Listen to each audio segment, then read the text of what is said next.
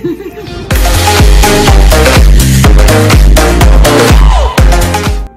to? Frog legs. Yes. Nilabas ko na siya kasi magmumukbang kami mamaya ni mahal ko. Bakit mo diha?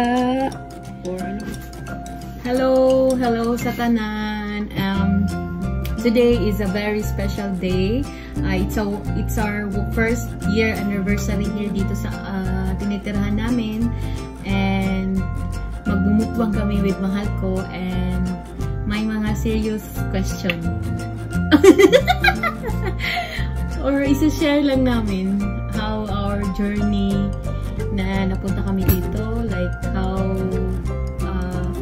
paano kami naka-rent, paano lahat yung proseso, yes. And magdadasal muna kami. Let us pray. Let us put ourselves in the holy presence of God. In the name of the Father, of the Son, of the Holy Spirit. Amen. Bless us, O Lord, in this thy gift, which you are about to receive from your bounty. To Christ our Lord. Amen. Thank you, Lord. In the name of the Father, the Son, and the Holy Spirit. Sabayan nyo kami mag-mukbang. Mukbang. So, hindi nakita yung hotdog. Hotdog. May ano kami, Filipino hotdog po ito. Yeah. And hindi namin alam kung ano yung name. DJ hotdog. DJ hotdog.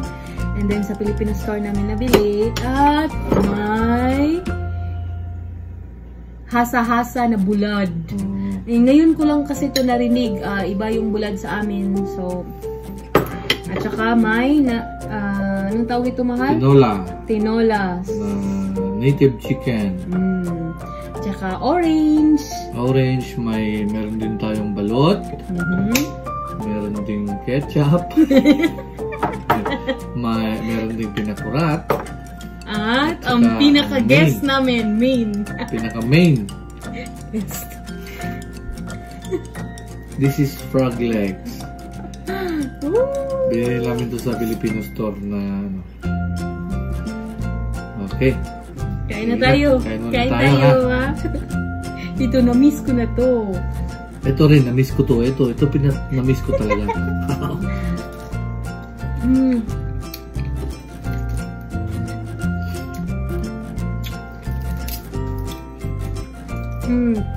Magkano ba yung rent dito? Yung rent dito ay ano? $995 per month. Saka yung requirements bago ma-approve dito, mahal? Requirement nila, hiningi nila sa akin yung void check. 1 month. 1 month deposit, tapos first paycheck sa pinagtatrabahuan ko dati. Ito na. 2 room po ito. May isang maliit na storage room. Biglaan ang nangyari. Bakit kami napunta dito sa Edmonton, Alberta? Galing kami sa Markham, Ontario. It's a very big decision. It takes us so much courage. Nalilipat kami dito. May nangyari kasi na private lang, and then I'm healed na, and it's so much pain. Dati. Lalo na buntis ako that time. So lahat na nagtulong sa amin, salamat po talaga. Hindi masyadong mahirap yung namin dito pag approve na pwede kami mag-rent, kasi ang nakatira dati dito is yung uncle ko saka auntie. Yun, kinausap yung manager na if possible, aalis kasi sila. Naglilipat sila, and kami yung mag-rent na. So yun, kinausap, in-email, at yun, may din, interview, physical appearance talaga. Yun, okay naman. And at saka pala, may 1 month free Yun ang the best. May 1 month free.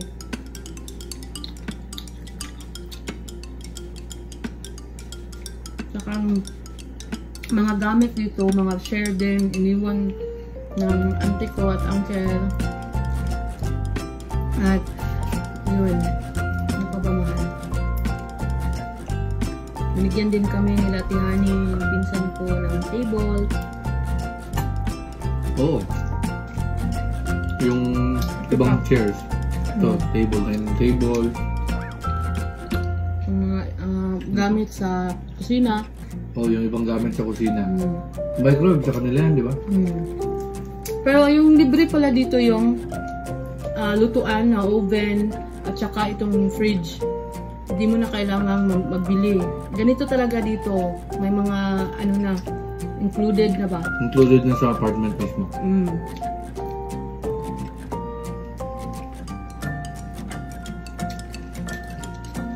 Bakit?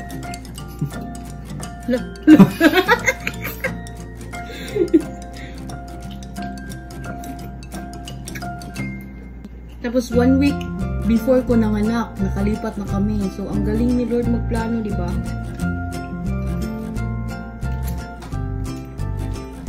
Kasi before kami naglipat dito pala sa Edmonton, nakitira kami sa pinsan ko ng 3 months. 3 months. While waiting na makalipat na yung kalipat na sila yung Alex mo.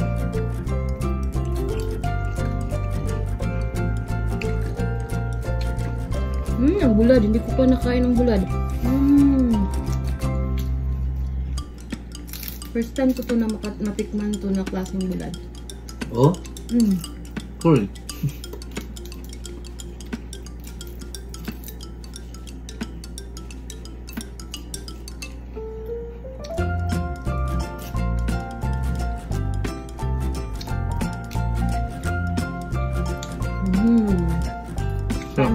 Sarap. Alam nyo naman, bulad is life. Sayang wala lang dito yung pinaka sikat sa amin lugar na yung tuyo na tinatawag namin Goodbye My Head. Oh, yun ang pinaka-famous sa amin. Goodbye My Head. Kasi ewan ko lang nga bakit tinawag nilang Goodbye My Head. Kasi siguro pagka piniprito mo siya, humihiwala yung ulo. Kaya tinawag natin nilang Goodbye My Head. Ewan ko lang. Miss idea. Oo. Yeah, kasi totoo naman. Oo, talagang humihiwala yung ulo niya. Dati kasi, where isang bahay kami ng papa ko, mga kapatid ko. 10 p.m. 10 p.m.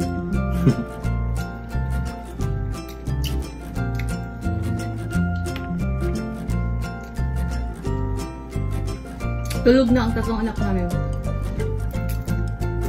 Kaya Kaya nakapag-mukbang. Tsaka, speaking of baki, nakaano na pala kami. Nakatry kami anong tawag na, mahal? Manguha ng baki? Manghuli yan. Manghuli. Try namin. Doon sa aming lugar. Napaka-enjoy. Na-miss ko. Makauwi tayo. Pakuha tayo ng baki. Balaka. Baki. Balaka pala.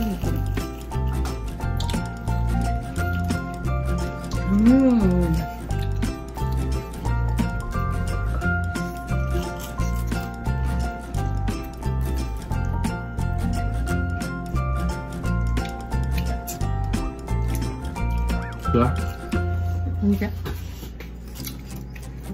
Please. Magkano? 5 piso. Look na. Ito. Gusto ka? Saan ka?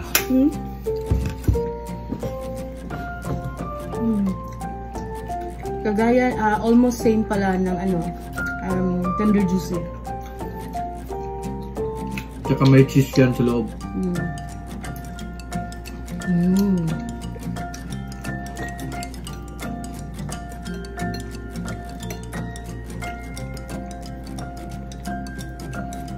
ulo.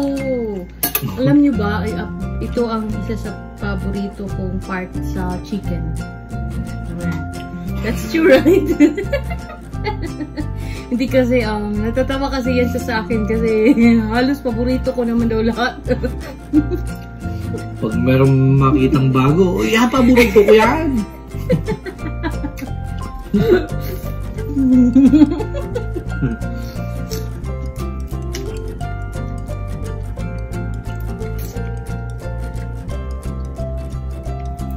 Pero diba, sabi mo gaya kami ni mama, ni mother-in-law ko, gaya daw kami, na paborito din daw lahat. Paborito din lahat.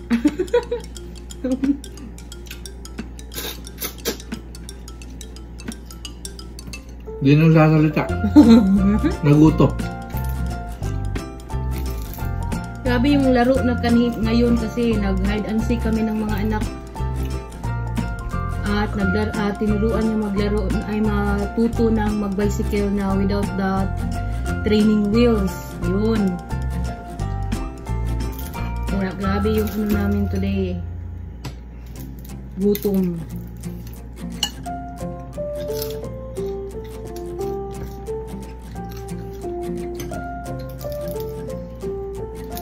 First, mahirap talaga yung kayo lang ba. Pero later on, paunti-unti, ma-adjust kayo, diba? Tulungan lang talaga. Dami din may mga away, pero ano lang din. Mafi-fix naman din, diba? Sa budgeting mo yan. So, thanks God talaga. Praise God.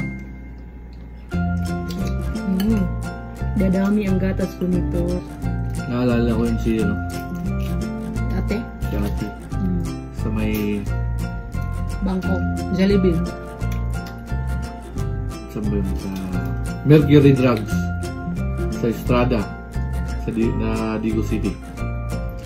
Ate, shoutout. Sarap talaga ng balut. Mo. Nung nandiyan kami. May suki kasi kami sa kanila. Suki ng balut. Alam ko, madami tayo na-miss ang balut. Diba? Hindi lang kami. Mga OFW! Kaway-kaway naman kayo dyan. Wala na masyadong sabaw. Frozen. Frozen, no? Masarap rin. Balat. Diba, paglasing tayo, ito talaga yung isa sa mga hinahanap natin pagkatapos mag-inuman. Tara, balo tayo. Mga friends ko. Shout out ako mga sabay dati. Sila Mi Amor, sila Gingging, sila Ti Ading, sila Ninya. Sino pa ba yun?